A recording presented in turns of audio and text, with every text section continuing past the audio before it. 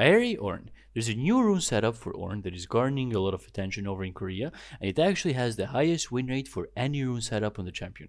This rune setup in question is Ornn Aery, which may seem super odd, but it works amazing for Ornn. A lot of the time players really overrate Grasp and just autopilot around the rune, when in reality it's not really doing anything for you in a lot of lanes. You need to be auto-attacking in order to make Grasp useful, so if you're in a range matchup or even just a melee matchup that you cannot trade aggressively against, taking Aery is much more consistent. For example, Jace has been quite a popular pick in the top lane recently, and Aery is great against him.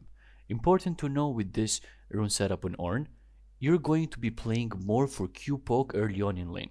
Ornn players that are running this rune setup are at least putting 3 points into Q for early laning phase. As for the build on Ornn, right now it consists on Holo Radiance, Rush into Jackshot second, and a situational tank item third, such as Thumbnail or whatever you may seem like it's worth in the matchup. Take Flash and Teleport, max WQ into E. For runes you want to go Aery, Mana Flow, Band, Transcendence, Scourge, Demolish, and Second Wind. Core items are Holo Radiance, Jackshot, and Thumbnail.